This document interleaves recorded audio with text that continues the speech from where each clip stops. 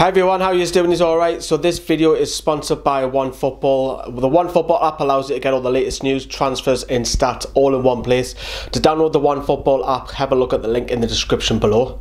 Right, so we're going to be talking about Huddersfield. We're looking at the opposition in tonight's video. Tomorrow we'll talk more about Newcastle. Thursday we'll do probably Predict 11. Friday we'll get your press conference from Rafa. We might chuck another video in there somewhere as well.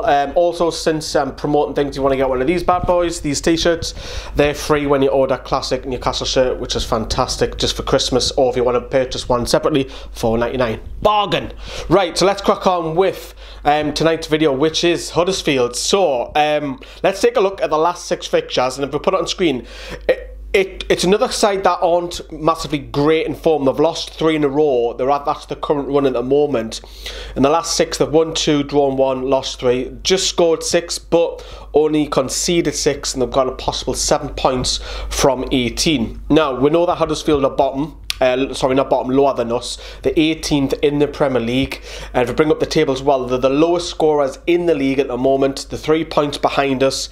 This is a huge, huge 6-pointer. Defeat for Newcastle is not an option. We cannot afford to lose this game.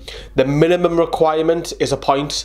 But if we could get those 3 points, that puts a massive 6 points between us and Huddersfield, which is absolutely massive considering there's a lot of games in December. That gap could get bigger or could get worse depending on how we get on in December. Now, David Wagner has been at Huddersfield for what, 3-4 years now. He's used predominantly 2 formations this season. You'll either play 3 at the back, like a 3-5-1-1, or you'll play a 4-2-3-1. He's played the wing backs more so than the 4-2-3-1. I think he might change it, and I think he'll try and match up against us on Saturday. And this is the team he put up against Arsenal at the Emirates. So it was Lossell in goal.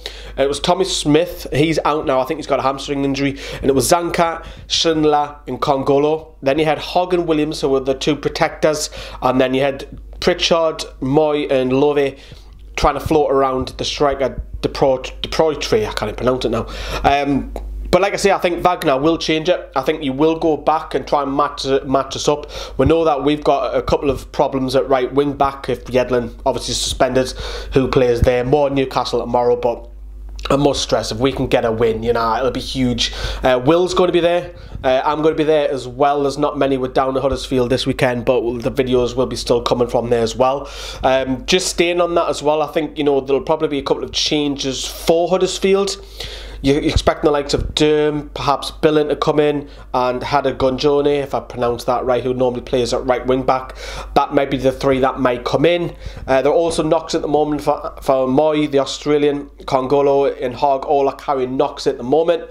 They'll be assessed later in the weekend, as I've touched upon already. Tommy Smith already has a hamstring injury, so I don't think he'll make it. However, like I say, we cannot afford to get beaten. This side for me, Newcastle, yes, we're on a winless run of 3 games, but Huddersfield have lost all 3. It's there for the taking. It's a short trip for fans as well to get back as well, so it's there for the taking for me, and I think you've got to go and attack them.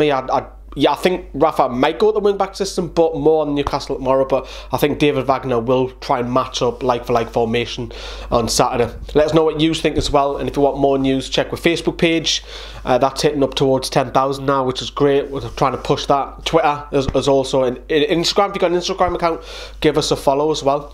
Have a good night. See you. Bye-bye.